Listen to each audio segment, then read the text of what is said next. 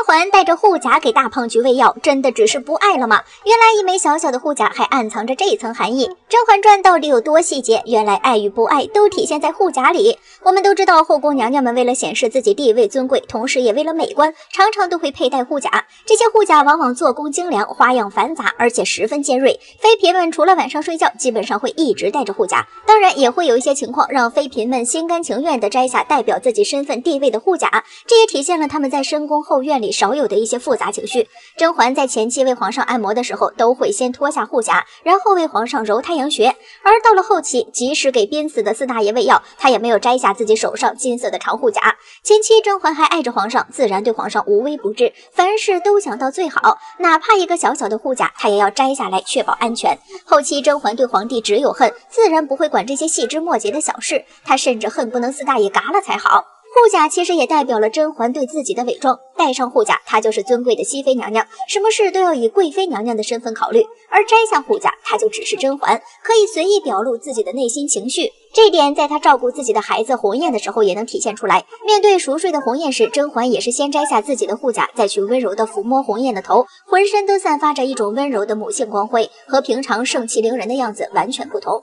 其实不只是甄嬛，其他妃嫔也是同样。静妃抱着胧月轻轻的摇晃，手上也没带任何饰品，一副有女万事足的幸福样子。反观皇后宜秀，在抱孩子的时候依旧戴着护甲，看着孩子满脸营业微笑，因为那是别人的孩子，而自己因为身体的原因没有再生育，所以宜秀当时心情应当是十分复杂的，自然不会喜欢别人的孩子。曹琴墨看到华妃用带着华丽护甲的手去摸威仪的头，眼神刺的都快喷出火来，可见对于这些妃子们来说，亲情是非常重要的。而他们在深宫后院里唯一能够全身心交付的，也只有这些年纪还小的孩子。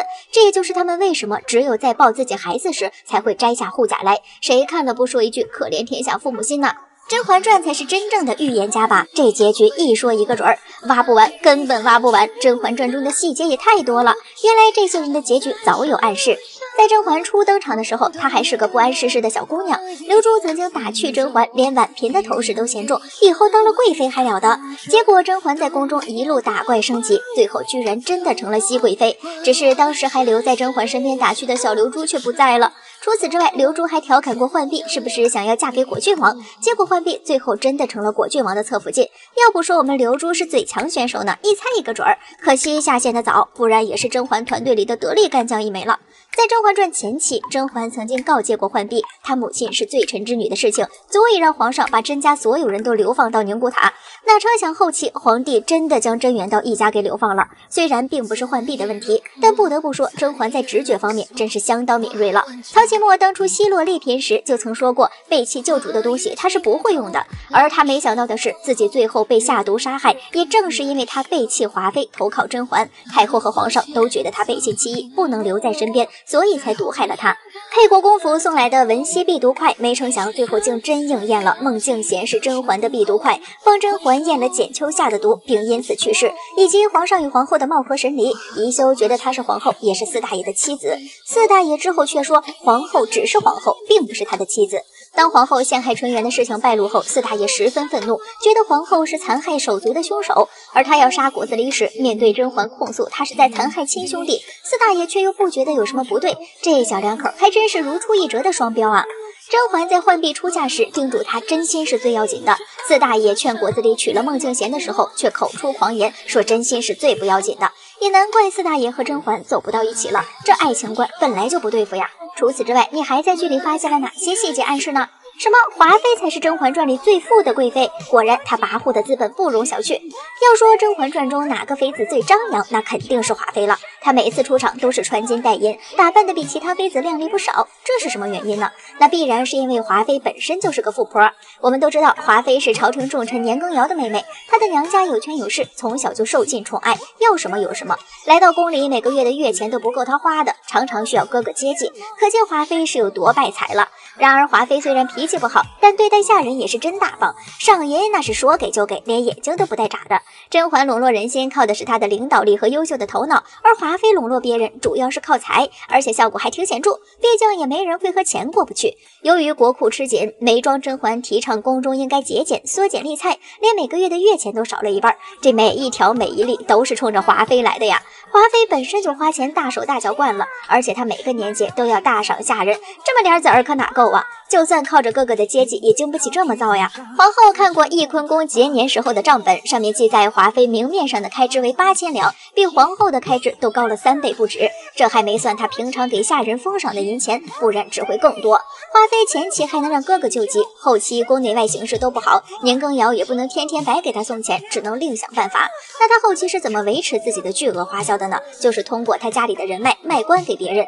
比如一个已经被罢免的官员赵之桓，想要通过华妃见年羹尧帮助恢复自己的官职，事成之后直接把30万两银子送到翊坤宫，那可是30万两银子呀，换算到现在的钱，那可就是直接上亿了。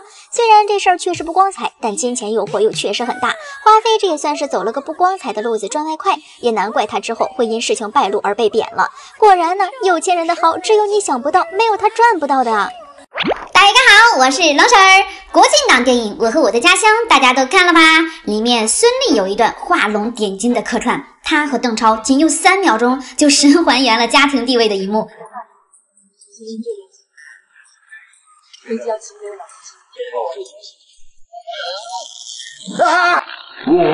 你别笑。当然啦，这么简单的客串肯定是嬛嬛随意发挥的啦，但就是最后一个临场发挥的小眼神儿，把邓超送上了绝境。演员在演戏的时候啊，通常都会临场发挥，而你知道吗？这些清宫剧中的经典画面，居然都是演员临场发挥的呢。孙俪临场爆哭，这几年的情爱时光，究竟是错付了。这段戏可以说是甄嬛经典瞬间排行榜上的前3了吧？终究是错付了，这是甄嬛第一次对老雍彻底失望、透心凉的那种。在剧情上呢，甄嬛也是在这个阶段被宜修狠狠的设计了。那宜修为什么要设计一个小小的甄嬛呢？还不是因为皇上要封甄嬛为婉妃。要知道华妃刚刚倒胎没几天，这时候善于攻心的婉妃如果再爬起来的话，可比华妃难对付多了。宜修马上坐不住了，立刻使用了他的绝杀，再次召唤了在天之灵的姐姐纯元，在婉妃的册封大典上让甄嬛误穿了纯元的衣服。好家伙，皇上一开始都懵了，直接产生了错觉。婉婉你怎么不换我4郎了？拽着长得像婉婉的婉妃好一顿磨，发现不对头的甄嬛马上提醒老雍，臣妾甄嬛参见皇上。接下来就是老雍不常见到的愤怒，放肆！不仅痛骂甄嬛，还把婉妃给撤销了。经过宜修的妙计，果然甄嬛被撸了下来。为了防止她东山再起呢，宜修再次使用绝招，让祺贵人的父亲告发了甄嬛的父亲，以至于呢，等来了这场孙俪临场发挥的爆哭戏。还在被关禁闭的甄嬛为了父亲去求见皇上，好巧不巧看见皇上写给纯元的情书，才发现自己受宠的原因完全是因为这4个字，婉婉泪倾，长得像纯元而已呀。难道我得到的一切全是因为纯元皇后？这场戏在剧本里呀，并没有那么突出，也不是重点。导演郑晓龙让孙俪随意去诠释。甄嬛在这个阶段，其实已经没什么感伤可言了。她看清了皇帝的真面目，本是一场心灰意冷的戏，却因为孙俪入戏太深，真的把自己当成了别的女人的替身。在那一刻，她没有控制住，完全对这个老公爆发了出来。我更是错了。这一段临场发挥，从心碎到愤怒，再到绝望，孙俪把这段情绪分成了3个层面，非常逼真的诠释了出来。对面接戏的陈建斌完全是一副懵懵的状态。这么大起伏，我怎么接呀？请问我该摔桌子吗？2. 周迅、霍建华柔腰。周迅和霍建华在演《如懿传》的时候也会临场发挥，其中一场就是如懿和皇上大婚的当天。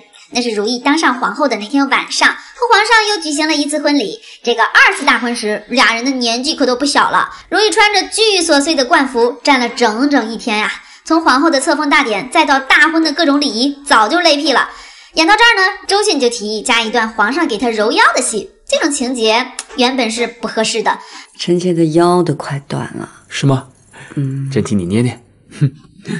你见过哪个皇帝屈尊给别人揉腰的？但是俩人演出来却格外的自然，跟真正的小夫妻没啥区别。这一段发挥的就非常妙，一下子把青樱和弘历的感情通过一个不起眼的细节顺利的诠释了出来。冷婶觉得好演员临场发挥的戏都能让人非常入戏。3. 秦岚孽缘抓被子。来到最甜帝后 CP， 有站这一对 CP 的请在弹幕打1，千人们互相相认一下呀。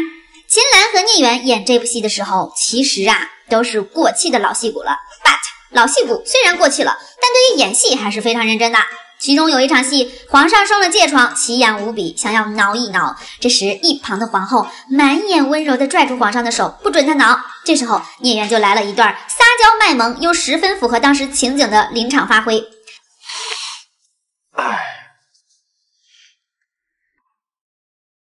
哎呦，瞧这委屈巴巴的小眼神，委屈的抠着枕头，这样的皇上还是第一次见到吧？还真是一边生病一边撒着狗粮，这齁甜的帝后关系也就只能存在于富察皇后和乾隆身上了。对于这一段的临场发挥，秦岚和聂远是在拍戏前商量着加的。对于这样的临场发挥，聂远可是还有很多呢。转过去，你刚才没听见呢啊？好啦，总结完这么多，才发现还是好演员的作品有灵魂呀！不管是孙俪创造的甄嬛，还是周迅创造的如懿，还有秦岚创造的富察容音，都是揉进了演员自己对角色的深度理解，才释放出了非常立体的角色，给观众留下了很深的印象。给这样的演员点赞！关注冷婶儿，每天分享你不知道的后宫趣事。大家好，我是冷婶儿。《甄嬛传》里为什么陪伴甄嬛到白头的人不是锦汐，而是小允子呢？背后这一点原因是关键。要说起《甄嬛传》，大家肯定会想到宫斗冠军甄嬛以及她身边的最大助手锦汐。但是不知道大家有没有发现呢？在四大爷死后，甄嬛身边出现的更多的是太监小允子，而不是大宫女锦汐。这是为什么呢？因为小允子的隐藏技能太多了。Number one， 小允子聪明伶俐且忠心。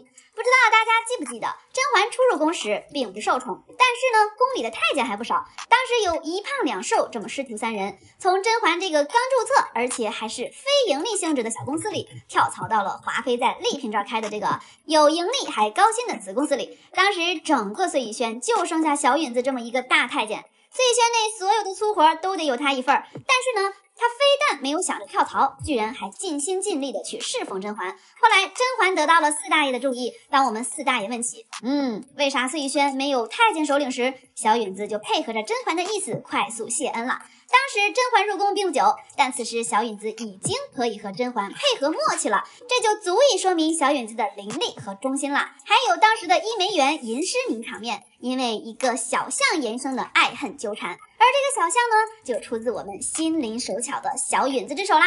这样一个心灵手巧、聪明伶俐，又能和主子配合默契的忠心之人，自然是备受主子宠爱的。所以这样伶俐忠心的奴才，能跟在主子身边也不算稀奇啦。Number two， 隐藏的武功高手。看过《甄嬛传》的小伙伴应该都知道，小允子的武力值在一众太监中是很厉害的，帮助甄嬛在受宠初期做了很多事情，所以甄嬛的宫斗之路一开始才能那么顺利。印象最深的就是小允子涂着大白脸装鬼吓唬丽嫔和富察贵人，尤其是她还吓疯了丽嫔，也相当于掰断了华妃的锁绑。其次就是她藏在屋顶，帮助甄嬛抓住了来偷偷送药，想要借此加害甄嬛的小印子，为甄嬛成功的扳倒于婴儿做出了卓越贡献。不过呢，小允子的功力不仅仅只有这些哦，其实她还是一个隐藏的武功高手。这一点也是甄嬛最终会选择她的一个重要原因。在四大爷终于怀疑六阿哥鸿雁不是自己的孩子时，甄嬛让小允子去处理掉奉皇上之令带着六阿哥去滴血验亲的血滴子夏邑。这件事儿小允子做的也很好，她直接杀掉了夏邑，绝了甄嬛的后顾之忧。嘴上没把门，赶紧打破头，完了拖出九门，说是死了个太监。可是呢，要知道这个血滴子在当时就是相当于一个高级特务的存在呀。而皇帝让夏邑去带六阿哥滴血验亲，就体现了夏邑是皇帝的心腹。作为皇帝的心腹，那他必定是高手中的高手了。然而小允子一个常年居于深宫的太监，即便是面对着这样的一个高手，居然还能如此狠辣，这就说明小允子并不是表面上看去的那么简单，她很有可能是一个隐藏的武功高手。这或许也是甄嬛对小允子另眼相待的一个原因吧。Number three， 心存善良。在甄嬛回宫后的剧情里，有一次绯闻忘记关窗子，受到了惩罚。要被掌嘴的时候，小允子说怕自己下手失了分寸，所以让绯闻自己动手掌嘴。虽然呢，锦汐也很平易近人，可这件事儿就算是放在锦汐手里，也肯定不会这么轻易的过去。从这个细节上面就可以看出小允子内心的善良。小允子在深宫的阴谋算计中生存下来，可她还是保留了内心的那一丝善良，也是令人动容的。相信甄嬛也是看到了这一点，才更坚定的让小允子留在身边的想法吧。毕竟初入宫时，甄嬛也是善良的，她看到善良的小允子时，会有一些恻隐之心，也是很正常的。Number 4， 多才多艺。在剧中，甄嬛第一次小产以后失宠了一段时间，也就是在这次甄嬛的复宠计划中，有了1枚元的第2大名场面。那飞呀飞的蝴蝶，终究还是飞到了4大爷的心里。这个还要感谢我们的小允子跟浣碧说，别院里可能有蝴蝶，为本次活动提供了蝴蝶的来源。再后来，甄嬛想要扳倒安陵容，小允子去偷安陵容的香料的时候，她趁人不备，偷偷的撬开了锁，拿走香料之后，又完好无损的还原了盒子，甚至还在那次素喜想要放火烧掉碎轩的时候，也是小允子成功的反侦查到了这一情况，从而避免了这次灾难的发生，可以说是救了甄嬛一命。Number 5， 锦汐和苏培盛的关系。众所周知，甄嬛在甘露寺的那次复宠计划里，锦汐起到了极其重大的作用。她搭上了4大爷身边的贴身公公苏培盛的线，和他成为了对食。最后，在皇后的 buff 加持下，这个事情搞得满宫人都知道了。可4大爷过世以后，我们年轻的小乾隆一登基，身边用的可都是自己的亲信了。毕竟历史上的乾隆是出了名的疑心病重。本来苏培盛这个身份虽然尴尬，但也没什么，直接把他打发到别的地方就是啦。毕竟一朝天子一朝臣。可是锦汐跟他的关系实在是密切，甄嬛又只是小乾隆的养母，而自己的亲生儿子还曾经参加过议处，他身边时常带着跟先皇关系如此亲密的人，难免会让这个疑心病重的养子多想。甄嬛为了保全这个亲生的小儿子，付出也是很多了，怎么可能让这一切毁在一个小小的细节上呢？所以再加上小允子聪明、忠心、多才多艺，不仅该狠辣的时候狠辣，该善良的时候善良，而且更重要的是，他还是一个武功高手，一直默默的保护着甄嬛。那当然，这个陪伴甄嬛的任务就会逐渐的落到小允子的头上啦。好啦，本期视频就到这里喽，喜欢我的宝宝别忘了给我点赞评论哦，下期再见。大家好，我是冷婶儿。三刷《甄嬛传》之后，冷婶儿发现本剧最大的一个渣男其实就是果郡王。找到以下4点证据，来吧，上车。1. 撩甄嬛。想必大家都记得甄嬛和果郡王第一次见面的场景。那时的甄嬛还是一个天真烂漫、爱笑爱玩的女孩儿，在无聊的宴会上早退的她偷偷来到湖边戏水。这时果郡王在一边看着她。在古代，尤其是皇宫，除了皇上，其他人跟女人私下交谈合适吗？而且古有非礼勿视的规矩，随便乱盯着别人看是极其不礼貌的。你再看果郡王那直勾勾的眼神，哼，一看就不是什么乖乖男啊。更重要的是，古代女孩的足属于隐私部位，哪能随便看嘞？甄嬛上岸后，慌忙的隐藏自己的白绝。你是谁？你躲开！可是果郡王呢，不但不避讳，还说这话。李后主曾有言：漂色欲柔情，来称赞佳人的皮肤白皙。可是我看不如用漂色欲纤纤，更见玉足的雪白纤细之妙。简单翻译一下就是：嗨，美女，你的酒啊好白哦。这样事儿撩人真的可以吗？这可是你嫂子啊。还有一次，甄嬛和果郡王在小花园私会，私会内容是甄嬛想和果郡王撇清关系。老娘可是皇上的宠妃，以后你是你，我是我，我们不可能有别的关系。而果郡王用他那忧郁的眼神说：我视婉嫔为知己。什么啊？你把你嫂子当成知己，这话你敢跟你哥说吗？2. 撩浣碧。果郡王在撩人上从来不分高低贵贱，只要你美，本王就能把你夸上天。浣碧穿着新衣服，想要引得皇上的注意，结果皇上没注意到她，皇上的弟弟却注意到她了。果郡王甚至都不知道这人是谁，管他是谁，先撩再说，上来一顿云里雾里的撩。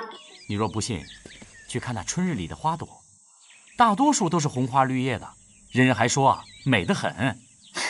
翻译过来就是：妹子，你笑起来真好看，就像那花一样。这里真的要出一集果郡王的撩妹技巧了哎，单身汪赶紧学起来哦。人好看，穿什么都好看。小嘴巴巴的夸，浣碧一个丫鬟能受得了吗？也就是这个时候，浣碧心里已经默默地种上了果郡王的草。之后浣碧遇到困难的时候，经常去找果郡王帮忙。而这边的甄嬛难道不知道吗？她早就用她天生的宫斗识别能力，识别到了浣碧和果郡王有什么料。你与17爷来往是从什么时候开始？哦呦，我老姐怕不是长天眼了吧？怎么会知道我和果郡王有联系呢？浣碧，你真的小看你老姐了。你今日见王爷时行的是常理，若不是平日里私下见过，怎会只行常理而不行大礼呢？女人认真起来真的好可怕。甄嬛话里话外都在说：“浣碧，我的好妹妹，以后少跟果郡王联系。”私下里不要再见了。3. 撩叶澜依。叶澜依还是个驯马女的时候，就在宫里邂逅过果郡王。这时候果郡王能做什么？一看老相识，当然是开撩喽。是你穿这青色的衣裳啊，真好看。又是衣服好看，你没有别的词儿了吗？叶澜依说：“王爷，最近你都没有来圆明园哎。”果郡王说：“等我有空就来看你哦。”一看就是经常见面，害得叶澜依成为皇上的嫔妃后，还对果郡王念念不忘。他们居然还敢在宫中私会，这个果郡王真的不知道在宫里私会过多少皇上的女人了。当叶澜依已经成为皇上的女人后，看果郡王说的这是什么话？我印象中的叶澜依，笑容美好，性格坚毅。笑容美好，性格坚毅，人家都变成你嫂子了，你还在这夸人家美？呸，渣男。4. 撩孟静娴。如果孟静娴对果郡王只是仰慕，也不至于把自己等成老姑娘。这说明果郡王以前是见过孟静娴的。出于天生的撩妹爱好，他可能无意间对孟静娴散发了自己的魅力，导致孟静娴对他是魂牵梦绕，才耽误了他一生。果郡王这种人其实很常见，他人好，读书好，长得帅又有钱，对所有女孩都很好，夸一夸就能得到被别人仰慕的小眼神。今天你哭了，我要哄哄你；明天他失恋了，我可要好好陪陪他。这种标准型渣男只图自己乐呵，不知别人的苦涩。最坏的一点是，果郡王极其没有责任感，在皇上和甄嬛没有完全撇清关系之前，就让甄嬛怀孕啦。这要是被尼姑知道，就等于被皇上知道了，那岂不是给甄嬛招来了灭九族的灾难？之后还是甄嬛自己用计回了后宫。整部剧中，果郡王没有承担过任何责任，甄嬛先放一边。浣碧为了解围甄嬛和果郡王，虽然也有私心，把自己嫁过去之后，你看果郡王有给过她一丝温存吗？不但不爱她，每封家书最后还要加上一句熹贵妃安。 What？ 给自己媳妇儿的信，偏偏要问自己前任的情况，你说渣不渣？孟静娴和叶澜依就更别提了，两位可怜人错付了一生的等待啊！渣男鉴定完毕，你同意吗？关注冷婶儿，每天分享你不知道的后宫趣事。大家好，我是冷婶儿。乾隆一年能吃200多顿火锅，慈禧最爱垃圾食品，溥仪荣获第1位爱吃西餐的中国皇帝。本期我们来看看宫里的美食都有啥。硬菜类：1. 玫瑰人的火锅麻辣虾。妈呀，这一幕不知道看饿了多少妹子。玫瑰人怀孕后口味也跟着变重了，满满一锅的麻辣虾还冒着热气儿，看得直让人流口水。大家可能不知道，这火锅本锅也是很贵的呀，用的是景泰蓝掐丝珐琅工艺制作而成。皇家的东西不只要好看好吃，更重要的它得贵呀。2. 宜修的老鸭汤。皇上来一趟是不容易，一旦要来，我们的乌拉那拉氏可得准备一桌子好吃的。那这道慢炖的老鸭汤，四大爷一口气喝下了2碗。老鸭汤的魅力所在就是鲜美，这是一道江南特色的传统名菜，原料超级简单，就是老鸭和盐，但是火候和炖制时间是精髓。这道菜啊做好了，那是汤汁香醇，滋味鲜美，汤色呈金黄，鸭肉酥烂。四大爷为啥这么爱喝老鸭汤呢？因为它补呀，古代皇帝身子都虚，你们懂的。3. 永琪妈妈爱吃的烤饼。永琪的妈妈于贵人怀孕的时候最爱吃一道菜，严格来说这并不是一道菜，而是一个主食，名叫海参包尔斯克。听名字也知道这是典型的蒙古美食啦。不过这大饼子有啥好吃的？怎么被于贵人吃的这么香呢？这种蒙古烤饼里面放了奶、酥油和盐，发酵后放到平底锅里煎，煎至两面金黄就可以吃啦。这种烤饼刚烤出来的时候是外焦里嫩，香甜酥脆，除了酥还有淡淡的奶香味散发出来。怪不得于贵人一顿能吃仨呢。4. 华妃的小厨房。华妃可是个不折不扣的吃货大户呀，她拥有连御膳房都比不上的私人小厨，这也是用来勾引四大爷的利器之一了。时不时就做上一桌子好菜，薅皇上过来恰饭。来听华妃给大家报菜名：鲍鱼烩珍珠、鱼肚煨火腿、鲨鱼皮鸡汁羹，还有鲜蘑菜心。四大爷说这些菜呀，可都是最费功夫的菜，一定是华妃后半夜就起来盯着做了。可见呀，嫔妃们为了能让皇上来一趟，那是有多费劲。俗话说，要想拴住男人的心，先拴住他的胃。后宫嫔妃们争宠的途径之一，就是做得一手好菜。比如华妃这儿的珍珠海米味鹌鹑，皇上一想到这道菜，那就得去翊坤宫啊，稳稳的。5. 慈禧的午餐。来看看电视剧《苍穹之矛》里慈禧的午饭都吃了啥。首先映入眼帘的是规模宏大的传菜园，一道菜用一个食盒，几百名传菜员排队站好，从御膳房排到慈禧吃饭的宫殿长春宫。每道菜里面放了一个银牌，它有2个作用，一个是验毒，一个就是报菜名啦。不一会儿，100多道菜就齐刷刷地摆上了桌。眼前那张10米多长的桌子，都是慈禧大佬今天的饭菜。随意瞟一眼，先定位一道菜。这时候啊，有眼力劲儿的太监就得立马看出大佬的意思，赶紧的夹菜。看起来是咕噜肉，大佬尝一口，这道菜不错。这还不是慈禧最爱的，她的心头爱啊，是一道叫做糖醋里脊的菜，熟不熟？这道菜别看现在特别大众，是个人都吃过，但是在清朝那个年代，它可算个贵族菜了。主要食材呢是上好的猪里脊肉和鸡蛋，外面裹上酸酸甜甜的糖醋汁，外酥里嫩，酸甜美味，是小姐姐们爱吃的东西，怪不得慈禧大佬也爱吃呢。6嬛嬛的小厨房。早上刚上完朝，四大爷就马不停蹄地来到了碎玉轩，看看嬛嬛给老公准备了啥早饭，有清炖的粥，有新鲜的手磨豆浆，还有皇上单独送来碎玉轩小厨房的风烟小菜，看上去是一顿不错的早餐嘛。粥看起来是一道朴素不过的主食，那皇帝喝的粥有什么不一样吗？当然，别看是碗简简单单的粥，实则呀下了很多功夫。首先，煮粥的水它不是普通水，是皇帝日常喝的山泉水，每天有固定的太监去山上拉水。米呢是玉田产的米，这可以说是世界上最贵的米啦。玉田胭脂米在当时是平民老百姓难以吃到的米，《红楼梦》里的主子们也吃这种贵族米，这种米作为贡品，只有皇家贵族能够享用得到。甜品类7，藕粉桂糖糕。这道菜最初出自沈眉庄之手，每次去找闺蜜玩都会带上一份。嬛嬛呢，从此就爱上了梅姐姐的这道藕粉桂糖糕。没想到，故事从嬛嬛延伸到了如懿。嬛嬛变成太后，梅姐姐早就不在了，可她还保留着爱吃藕粉桂糖糕的习惯。后宫是人人皆知，所以想讨好太后，那得先学会做这道甜点。如懿就很会做啊，不仅做给太后吃，还经常给老公做呢。这味藕粉桂糖糕是太后爱吃的，臣妾正学着做，还没机会让太后品尝。8，枣泥山药糕。快去拿梅姐姐爱吃的枣泥山药糕来，茶药碧螺春，快去。这道糕点是梅姐姐的最爱了，每次来嬛嬛宫里串门的时候，嬛嬛都会给梅姐姐准备。这道甜品最早出现在《红楼梦》里，是秦可卿在病中服用的滋补品。红枣可以补气，山药可以健脾，加上甜甜的味道，是一道非常不错的养生类甜品。就到我们的白月光娘娘啦，容音最爱的甜点必须得是江米年糕啊，这是娘娘临死前唯一想吃的东西。那天皇后娘娘说想吃江米年糕了。明玉，娘娘，我想吃你做的江米年糕。趁明玉去准备的功夫，容音就自己走上了城墙，一跃而下。最后呢，江米年糕也没吃上，人也走了。这道点心是用南方的糯米和红枣制作而成，类似于北方的年糕。不管在古代或是现代，一到过年呀，家家户户都会蒸年糕吃。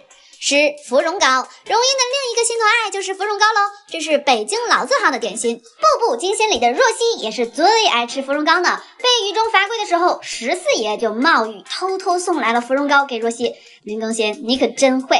总之，芙蓉糕又是一个小姐姐逃不掉的甜品。除了容易爱吃这个，慈禧年轻的时候也很爱吃。在《宫女谈网录》中，宫女就描述过，一到过年，老太后会吩咐管事的太监准备几味点心送到娘家的府邸，有大油糕、喇嘛糕、鸡油饼、黄蜂饼，还有就是芙蓉糕了。看来在慈禧大佬的少女时期，芙蓉糕陪伴了她的青春期。11，荷叶酥。玉太妃给儿子求情的时候啊，故意带了这道点心给乾隆 boy， 想必这小子小时候没少吃这道甜点。玉太妃命人送来了荷花酥，皇上小时候最爱吃的就是这道点心。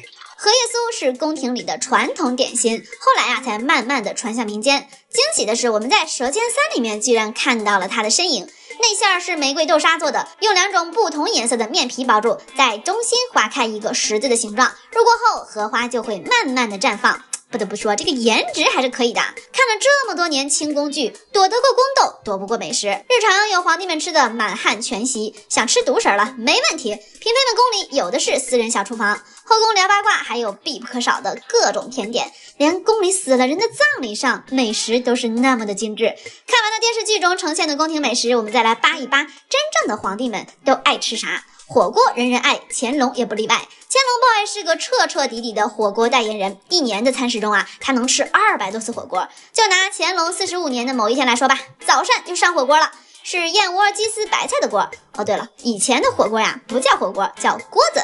晚上又上了燕窝丸子锅，还有羊肉锅子。好家伙，一天就2顿饭都吃火锅了。乾隆要是活到现在呀，我就带他去吃海底捞。乾隆爱吃火锅，可他爷爷却是个养生 boy。康熙一天就吃2餐正餐，其余的糕点呀、小食啊一律不沾。他不追求山珍海味，在康熙的食谱中很少看见牛羊马鸡鸭鹅之类的，反倒是素食比较多。你看看，没想到还是个素食主义者。慈禧要是活在今天，一定是个热衷于垃圾食品的人。你看看她这一天都吃了些啥？点心局在某一天的记载中这么登记着：猪油2斤，蜂蜜5斤，糖8斤，橙沙8两，甜酱6两。咱也不知道这是做了什么，能用这么高糖量的原材料。反正除了这些，慈禧大佬还爱吃各种重口味的东西，比如大肠、五脏，更爱吃油炸食品。他爱吃的东西不是高糖就是高油，妥妥的垃圾食品钟爱者了。好啦，来说下最洋气的皇帝溥仪，他可是第一个爱吃西餐的中国皇帝。由于背景时代的关系，溥仪从小就接触到了西方文化，老师还是个老外。吃西餐这种洋气的事情对于溥仪来说不算奇怪，没想到啊，接触到西餐文化之后，溥仪是一发不可收拾，疯狂的爱上了。无奈呀，宫里做得了满汉全席，却做不出正宗的西餐。幸亏啊，幸亏溥仪他被赶出了紫禁城，这下终于能吃民间的西餐了。溥仪19岁被赶出紫禁城之后，到天津混迹，经常带着婉容出入天津英法界的高级社交场所，穿着西装，吃着西餐，弹着钢琴，跳着舞，所有洋气的事情溥仪都学了个遍，搭上了时尚的末班车。好啦，本期清朝宫廷的美食系列就讲到这里啦，不说了，干饭去了，下期再见喽！关注冷婶儿，每天分享你不知道的后宫趣事。